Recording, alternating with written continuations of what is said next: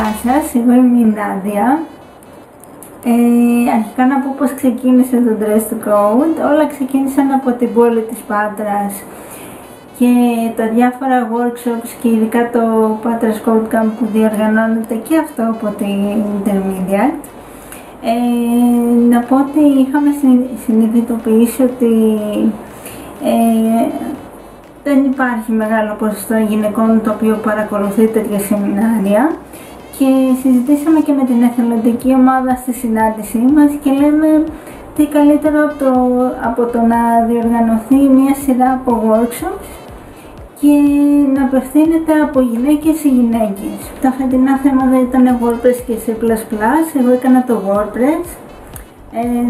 Ήταν πάρα πολύ όμορφο που έβλεπες άλλες κοπέλες να θέλουν να δημιουργήσουν τη δική τους ιδέα σε ένα WordPress site.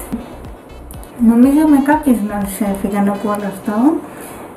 Για μένα ήταν μια πραγματοποίηση ονείρου.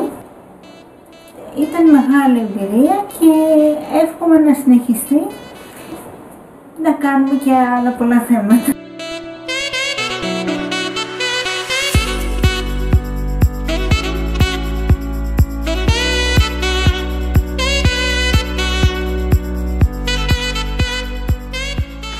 Γεια σας! Ονομάζομαι Maria Filippousi και ήμουν μέρος του προγράμματος Dress2Code της InterMediaKT. Πήρα μέρος ως ομιλήτρια στη C++ και όταν μου προτάθηκε αυτή η ιδέα για αρχή, το πρώτο πράγμα που μου ήρθε στο μυαλό ήταν ότι ήθελα να το κάνω και ήθελα να το κάνω όχι γιατί θεωρώ ότι δεν υπάρχουν ίσες ευκαιρίες στην Ελλάδα στον τομέα του προγραμματισμού για τις γυναίκες, αλλά θεωρώ ότι δεν υπάρχει ίση όθηση καθώς μιλάμε για έναν καθαρά ανδροκρατούμενο τομέα.